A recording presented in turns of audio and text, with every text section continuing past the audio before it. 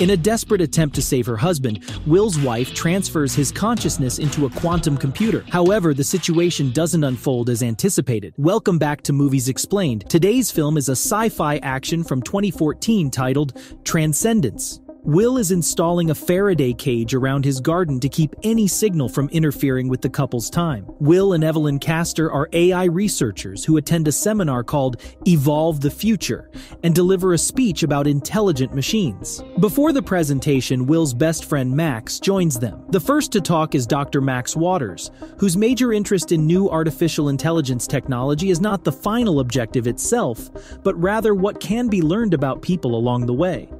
He is primarily interested in the medical uses of such technology, namely in finding treatments for incurable illnesses and saving lives.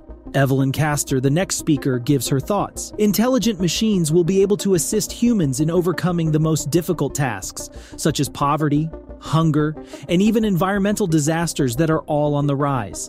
She believes they can give the tools needed to repair the world and create a better future for everybody. Evelyn presents the next speaker. Will Castor is the guy who will make it happen. Unlike the previous speakers, he is interested in understanding AI's ability to actually overcome humans in more than one manner. He encourages the audience to envision a strong and self-aware AI with more processing capacity than all of humanity combined as the singularity, or, in his preferred word, transcendence. A member of the audience asks Will whether this means he wants to create a god. Will believes it is something that humanity has always aspired to accomplish. As Will is signing autographs for his admirers after the session, the same person who anxiously raised a question during the session shoots Will. A girl turns back amid the terrified mob to see if the bullet hit him. Will fortunately survives the attack. The news then reports that a terrorist organization has carried out a series of strikes against artificial intelligence laboratories around the country. In the aftermath of the attacks, one of the field's most significant researchers is dead.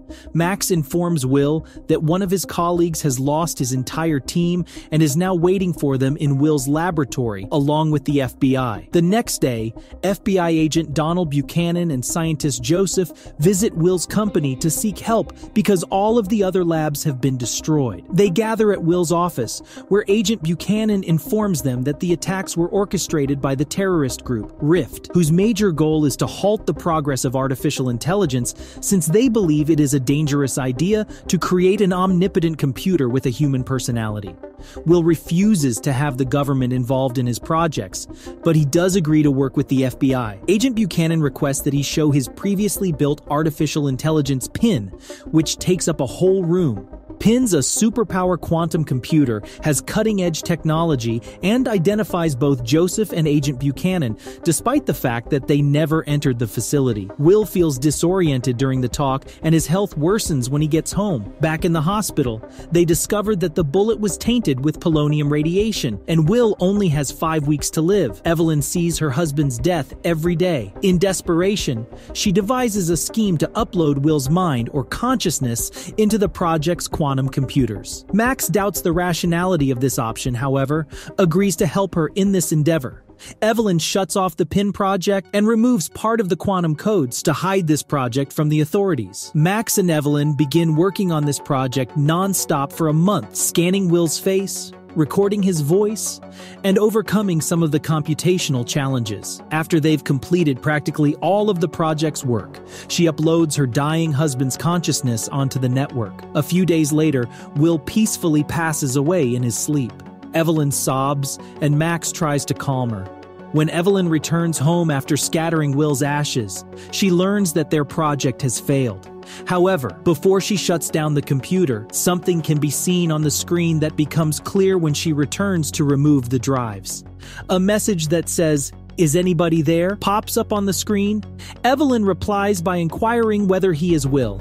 Will's response, delivered in his voice, truly amazes Evelyn. As Will's consciousness merges with the computer hardware, one of the first things he demands is access to the internet so that he can expand his capabilities and knowledge, which seems reasonable. Max has doubts about the demand and whether Will is indeed the mind in the machine, but he is thrown out after a heated argument with Evelyn. Meanwhile, Will starts updating his own code, and Evelyn connects the computer intelligence to the internet via satellite. Will's consciousness consciousness instantly flows across the huge network of computers and electronic devices, giving him unprecedented access to information and systems.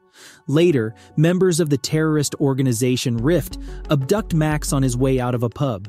Bree, the leader of the organization, which is the same girl who attended the seminar, tells Max that they agree with his previous work, what he wrote previously, which basically says that computers should work with humans rather than in place of them. Bree continues to persuade him by describing to him the dangers of Evelyn's project, but Max is not inclined to help them. The Rift also tracks Evelyn down, but by the time they get to her location, Evelyn has already managed to flee according to Will's instructions. Will's consciousness is transferred to the internet, and she continues to communicate with him. He wires a large sum of money to her bank account and arranges for her to stay in a hotel room because she is unable to return home due to the terrorist threat. Will is also helping the FBI apprehend Rift members by providing them with access to all of their information. Joseph thinks it is Will's old AI computer, Pin, that is assisting them. With Evelyn's support, Will leverages his newfound vast abilities in his virtual body to establish a technological utopia in a desolate desert town named Brightwood. Will's virtual persona settles in with her in their new house as well.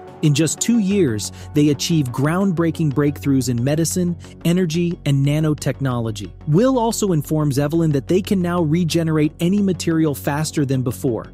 However, he cautions her that while this sort of technology may initially frighten people, once they understand the benefits, they will welcome it. When a laborer named Martin is robbed and badly beaten by 2 junkies, Will instantly heals the man, utilizing the facility's cutting-edge technology. In the process, Martin gains incredible strength and can lift very heavy objects as a result of being infused with the nanoparticles. Will can now control Martin since he is an amalgamation of technology and biological materials.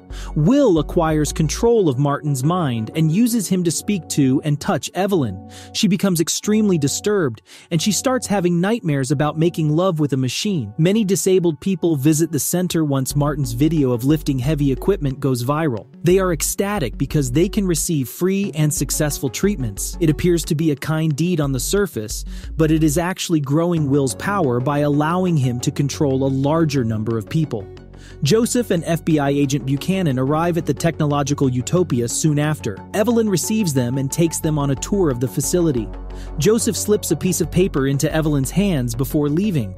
She becomes even more concerned after reading the scrap of paper that says, "Run from this place." After leaving the facility, Joseph and Buchanan become very concerned and decide to notify the army. In the meantime, Bree warns Max about the situation in Brightwood. Max chooses to assist Rift at this time, and he plays an important role in unifying the government and Rift against Will, since he is the only one who knows Will's source code and can destroy him by designing a virus against it. Evelyn becomes fearful of Will as she realizes his strength and capacity to know everything about her. She storms out of the facility extremely upset. Meanwhile, explosions hit the region. Max, Rift, and the troops emerge through an underground tunnel. Max asks Evelyn to accompany him, but Martin and other people under Will's influence begin battling them. Because of the nanotechnology, when Max shoots a worker, his wound heals quickly. Some members of Rift flee in an SUV, while the workers chase them down, running at inhuman-like speeds. Martin leaps into the tunnel to follow the rest of the squad, but he gets trapped in a copper fence, cutting him off from Will, and the army shoots him, intending to use him and the source code within him to build a virus that will destroy Will. Evelyn is abducted by FBI and Rift operatives, who try to explain to her the dangers of this technology and Will. Max perceives the proliferation of nanoparticles in nature as detrimental and convinces Evelyn that the artificial intelligence isn't Will, but Pin. Evelyn now believes in their theories as well. They conclude, however, that the only way to stop Will and his ubiquitous nanoparticles is to create a total global blackout that eliminates the usage of electronic technology. Evelyn plans to upload the virus by infecting herself first, and then requesting Will to upload her consciousness into his network. When Evelyn returns to the research facility, facility, she is astounded to see Will in a newly created biological body that is identical to his previous one. She embraces him